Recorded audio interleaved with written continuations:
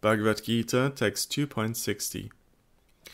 Indeed, O son of Kunti, the senses are so strong that they can forcibly carry away the mind of even a discriminating person. In this verse, Krischna hints at the weakness of the path of Jnana Yoga when it lacks the support of Bhakti. Bhakti offers spiritual engagement for the senses, whereas the Jnani must forego all sensual activity.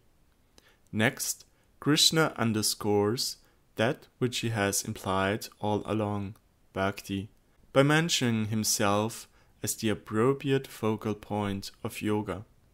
In doing so, he identifies himself with the Brahman and Paramatma features of the Absolute.